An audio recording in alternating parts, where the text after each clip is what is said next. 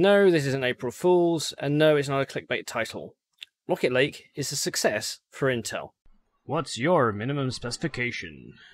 So this video is sponsored by me, because I'm running the whole thing, and I have a Patreon. And if you really like this content, please consider becoming a patron over at patreon.com/TechTechPotato. Your investment really does help the channel. We are looking into merch. Not exactly sure what we'll do yet, and I'm saying exactly way too much, but I do think merch is on the way. Please let me know what you'd like to see in the comments below. So we've now had Rocket Lake that has been on the shelves for 2 days. Reviews are in. Reviews are universally panning the product. Performance isn't as high as people were expecting. It's too power hungry. In Core i9 case, it's too expensive. Core i5 is competitive.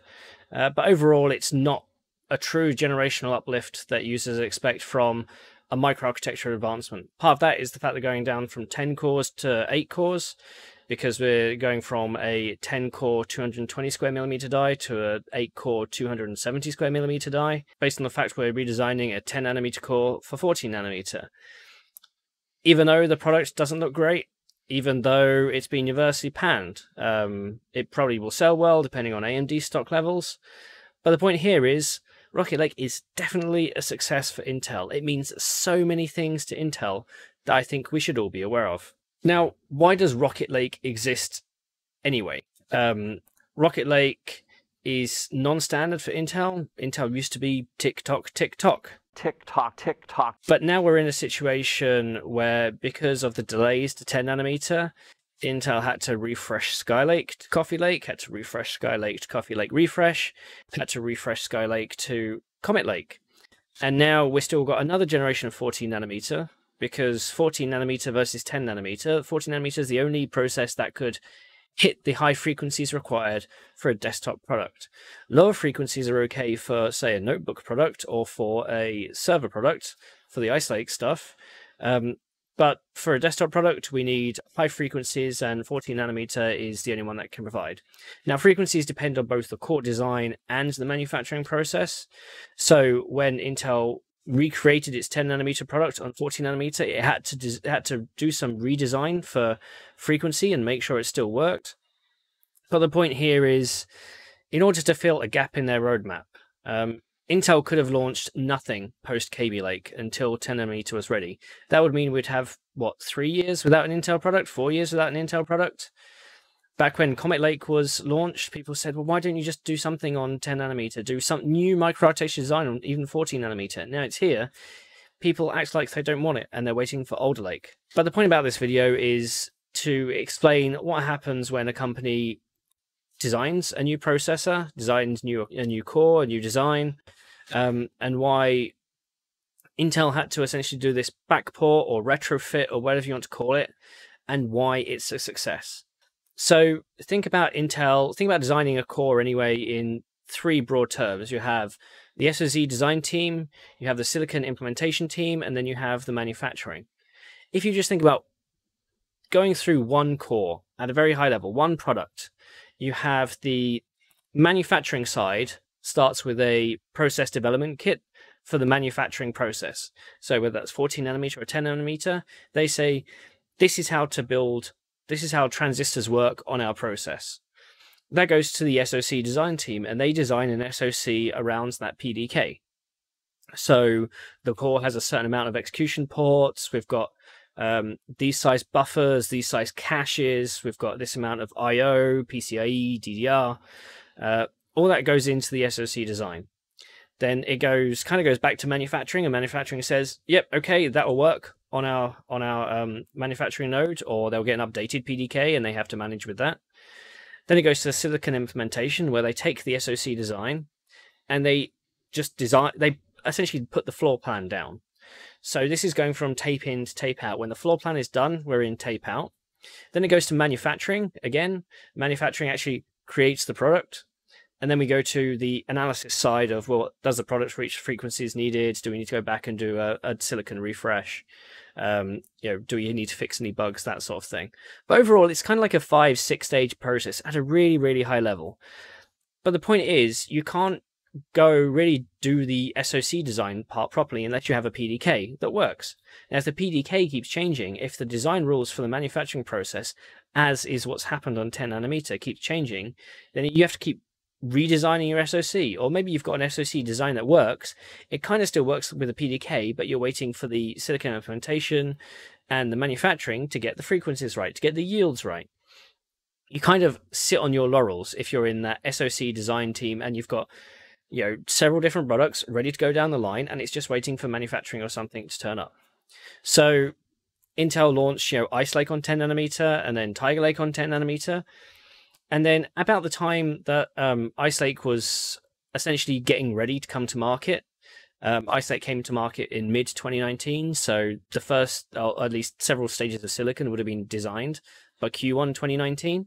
Intel on a recent AMA on Reddit said that the design process for Rocket Lake started in kind of Q1 2019 when Ice Lake was pretty much done. Just the final elements to do in that design. So we're at a point where Intel is taking an SoC design purely built for 10 nanometer, purely for the cores, the Sunny Cove cores on 10 nanometer, and they had to redesign that exact same SoC layout for 14 nanometer. Now, going from 14 to 10 nanometer Intel said it was a 2.7x density increase. It's reduced by then due to the updates that they've had to make for 10 nanometer. But the whole point is, going back the other way, the core should arguably be 2.7x bigger. Now, you can't just put it in a photocopier and set the size to 2.7x. You have to deal with signal integrity and repeaters and power and all that sort of thing. It's a very complex process, but you're still starting out with a core designed for 10 nanometer and you're redesigning it on 14 nanometer. This backport, or I started calling it now a retrofit, because I think a retrofit fits better.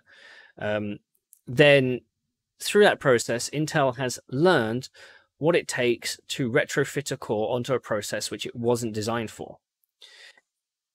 There's a lot of stuff to learn. Now, whether that endpoint was productizable into Rocket Lake and whether it actually makes sense to make a product out of it, we can argue until the cows come home. Reviews are out.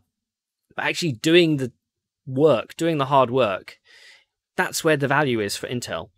Now, we've seen in announcements and slides that Intel, moving forward, is going to kind of have this sort of backporting plan.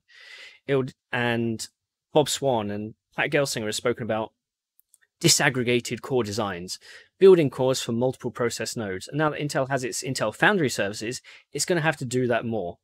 So why is Rocket Lake so important in that ecosystem, that design? Well, Intel has learned how much work a backport takes and what are the trade-offs that go on with doing a backport, with doing a retrofit.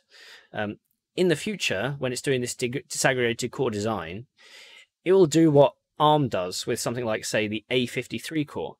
Now, that core was designed with multiple process nodes in mind. You had to be able to build it on TSMC, you had to build it on Global Foundries, you had to build it on Samsung, you had to build it on multiple process nodes within those two factories. You also had to build it on SMIC in China or UMC or some of the smaller fabs. Co-design is so much different to targeted design that it's not a backport anymore. The core is designed with both PDKs in mind. That 5-step stack we were talking about, 5-6-step stack, you're now doing your SoC design. You're now doing the second step with both PDKs in hand. And you know what trade-offs you're going to have to make when you design that core. If one core has, say, a maximum length in order to create signal integrity, then you have to build your SoC design and then implement it in silicon with that in mind. With Rocket Lake, that was never the case. With this retrofit, that was never the case. It wasn't co-designed. Future cores will be co-designed. This is why this backport, this retrofit, Rocket Lake means so much for Intel, because they have learned more than anything related to the sales of Rocket Lake, I think. This is why it's a win for them, regardless of the product. Stop thinking about product. Start thinking about silicon design. Co-design is where the future's at, and Intel is now starting on this process moving forward. Intel has said it will license its x86 cores. Whether it will license it for external foundry use or purely for internal foundry use, we're not exactly sure yet, and the terms to do with those licenses still not announced yet. However, it does mean that Intel's going to have to take this into heart with all future x86 core designs, even future graphics designs. I mean, we've now got Xe on 10 nanometer and 14 nanometer. We had Gen graphics on 10 nanometer, on 14 nanometer, on 22 nanometer, and maybe even a few beyond that. But the point is, co-design is where it's at. If we see Intel retrofitting, backporting another core, Intel will take what it's learned with Rocket Lake and try and find ways to get around that in the future. And the best way to get around that is going to be with co-design. So what exactly is the minimum specification here? What does Intel need to do future with its disaggregated core design? And the answer is co-design. DTCO, Design Technology Co-Optimization. It's not only just for fabs, it's now also for core design as well.